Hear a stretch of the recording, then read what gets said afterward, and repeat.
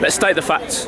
Things are not looking good for Blues. They're really not. They did seem to be a bit of a revival. I mean, you know, the Cardiff game and stuff, and just all gone to pot completely. We'll talk about your experience at the Brentford match. Enjoyed my walk to the ground. It was very, very good catching up with a lot of familiar faces. We had a nice meal, didn't we? We did, yeah. But on the pitch, just, of course, you know, there were little moments where, okay, it could have been a little bit different, but we did not play with any oomph, you know what I mean? Any home tenacity or anything like that. And it was just a matter of time before Brentford, who I thought kept it very cool, they ended up getting in front, and, you know, to lose against them at especially home. having bought 3 of their players. Yeah. And of course, it goes from bad to worse. Yeah. Brentford was bad, but Barnsley. Yeah. Well, that was just a complete nut. It's just now to the point where we're now genuinely expecting to lose every game, and I don't think there's many times I've said that. Even under Lee Clark, even under Zola, you know, you thought that something would turn eventually, but this really looks like we're going to struggle to win games. Do you want to move? Yeah, go on then. What do you think about the fans turning on the players? It needs to happen. At the end of the day, this is people's lives. All we ask is effort from the players. I'm sort of lost for words in a way, because it's just, we've all gone into work feeling sick before. We've all gone into work unenthusiastic, and we've somehow managed to just give everything for a shift. And then sometimes that might be for minimum wage. I don't want to sound all cliche like one of these people who complains about footballers, but genuinely the money that they are on, it just takes 90 minutes of just trying hard. Once you do that, win, lose or draw, we won't have a problem with it. There's never been at any other point in football history such a divide and a distance between players and fans. There's the ground, obviously. I know. It's just... what is it, mixed emotions for you? It is, because obviously having waited so long to go back. 5 years. Yeah. And then just things haven't really worked out in the way that I planned. We had visions, really, didn't we, of a dramatic win. Everything rosy. Probably me in tears, you know, in tears of joy. Yeah, and good tears. Yeah. Look at that train just stood there.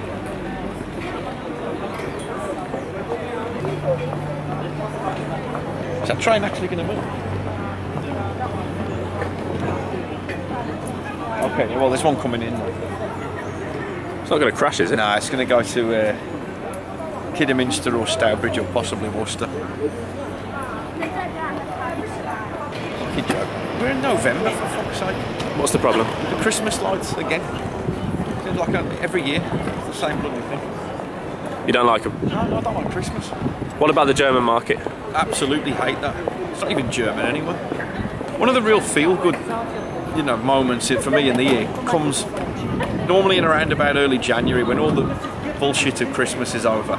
And typically I'll be walking through there in the daytime, and I walk from the Bull all the way up to where the library used to be, and it's, you just think, wow, I can actually walk. Are we going to have our photo by the Bull today? We can do, but I'm kind of peckish though, Dave. What are you thinking? Well, I've never eaten in that place, but... You know, Five Guys? Yeah. Do you want to try it? I think I do. What are they serving there? Well, I'm going to tell you, I'm going to be honest. It's decent. It's one of those places that's more popular than it should be. And it's a bit overpriced. But you'll get a good burger in there. It's been a while since I've had a good burger. You want a good burger? Yeah, the last time I had a good burger was in an airport. I'm not going to say which one, but I've had a bit of a rebate this morning anyway, so... You want to give it a go? Yeah, it's, you know. How big are the little fries? Little fries are big enough to feed one person. Good job this ain't my money. What the fuck is this?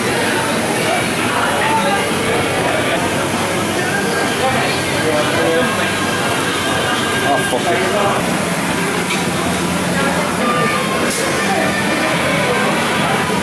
That's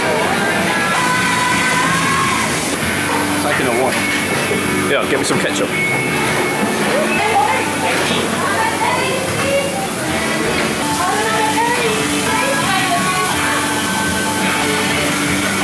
Any good? Yeah.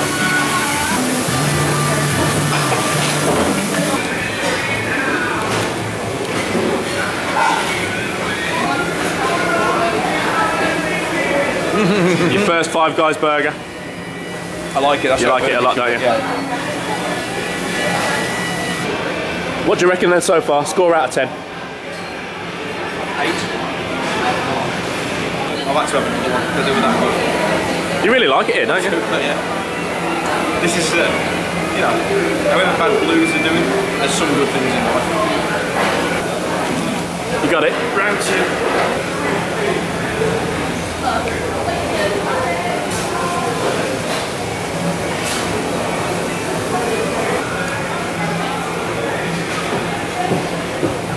We've had an international break now.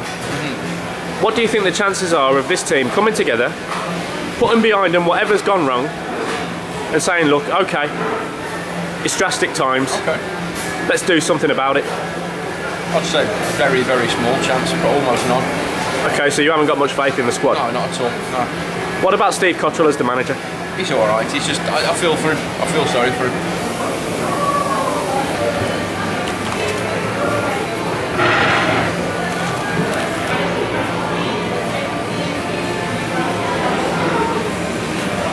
And after that positivity of a burger, well, 2 burgers, back to these fucking Christmas lights, what a load of shite. Do you think there's something to the idea that there's a divide in the squad? That you've got Yeah, it does groups seem of that. players turning on each other. Harley Dean said it in the interview that there's players talking behind each other's backs. Oh no. It's like just people just bickering in a workplace, isn't it? You know what I mean? It goes on all the time. There's this idea that because there's players in there now who are on a lot more money than the leftovers from the Rowett days, there's a bit of jealousy. Say if you're a player that's on a pathetic wage like 5,000 a week or something like that, and you're jealous of the man on 20,000 a week, what can you do as a footballer? You can play well, can't you? You can increase your stock. Obviously this wouldn't happen, but let's say we were in a traditional workplace and we were on minimum wage. They brought people in and put them on a wage 3 times ours, and they did the same job as us, or even worse. I wouldn't hate the guys themselves though. I'd hate the management. Yeah. Okay, but would that hate towards the management just lead to a general malaise where you're not performing like you can? That's true, but then those guys who were on the 3 times as much, they'd perform. What's the excuse at Blues where it just doesn't seem as if anyone is? Well, I suppose that's why the fans were singing "What a waste of money." Yeah. You're seeing people now turning on Sam Gallagher. Do you know how much we're paying a week for him? Go on. With the wage and the loan fee? Go on. 43 grand a week. Shite.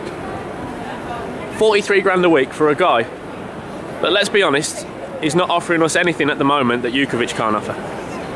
Certainly. How do you feel about that? Just the same as with all. It's all just a crock of shit, and it needs sorting out. I don't know how though. I don't know how it's going to be sorted out. There seems to be it's like a bit of a cancer, you know, to sort of use that word, but something very, very bad within the club right now. It's been there for a while. And it's hard to see how it's going to improve. It's also like the minor things that are pissing me off because of this negativity as well. LeBron James, for example. Oh God. Just, you're a good player and everything, but keep your fucking mouth shut about Dennis Smith and the Knicks, man. And of course our next match, Forest at home. You've said that you respect Forest as a club. I do. You like their fans. Yeah. What are we going to do against them? We're going to lose 1-0. Oh God, don't say that. Yep. You really believe that? I really believe we're going to lose 1-0. Don't you think this is the kind of time where Blues, we do the unexpected and we're going to go in there and get a result? In the past I'd say so, but there's been a lot of times over the last year or so where I've been saying, okay, this is going to be the week it gets right. This is where Blues will typically, and it hasn't happened. So. And of course we go from Forest to Middlesbrough away. Yeah. Tough place. That might be where we actually could get a draw. More likely, I think we get something out of the Middlesbrough game. Do you think the pressure's going to be on us at home? That's what the problem is. It's the poisonous atmosphere. Whereas away, it's a bit different. It tends to be that fans are a bit more happy-go-lucky. And when you came out of that Brentford game, yeah. Did you say to yourself, you know what, this is going to get worse before it gets better? Well, yeah, that's why I had to go for a shit. I mean, with the club and everything. Well, yeah, that as well. Yeah. But then, when it gets better, I don't know. It's just amazing, though. Just casting my mind back to the 90s and the early noughties, when Wolves kept on you know, not quite getting promoted, not quite reaching the playoffs. And I used to listen to their fans all the time. They're like, next year. But that's next year for promotion. We keep on now having to say next year to sort of get away from this relegation. Next year stability. Scrap. Yeah. How bad it's got. This is the thing that worries me. Obviously, we've had now 2 of the closest shaves you could possibly have. Yeah, we scraped it at Bolton. We kept saying, let's never do this again. We scraped it at Bristol City. Yeah. Who have we got last game this year? I think it's Fulham at home. And you know what? That's not good. No, we never do well against them. If we're going into that game needing a result, let's be honest, we're going down. Yes. Correct. We cannot go into the final couple of weeks still in danger. Because in this case, I think it could be a 3rd time unlucky for us. What do you think about that? Yeah, I do, because I mean, we were saved at Bolton by a miracle. We were saved at Bristol City by actually a very, very spirited performance. But this time, maybe we won't get so fortunate. But I'm not going to get too negative, because those burgers at Five Guys were just absolutely terrific. Yeah, but you were saying off camera the thing about the Eagles fans. Yeah. If you're watching this, any Philadelphia Eagles fans, you think that you're going to go to the MetLife Stadium when you're playing at the Giants and take over? Give over. Fuck that. Which one we're getting?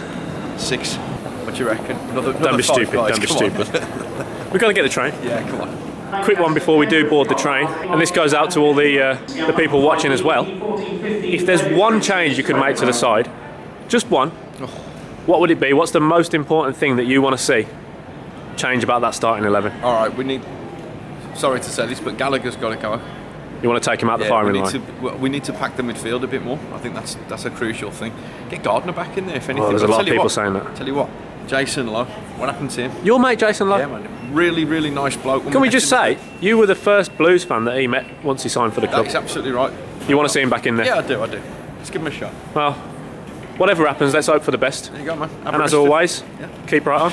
Keep right on, yeah, let's go.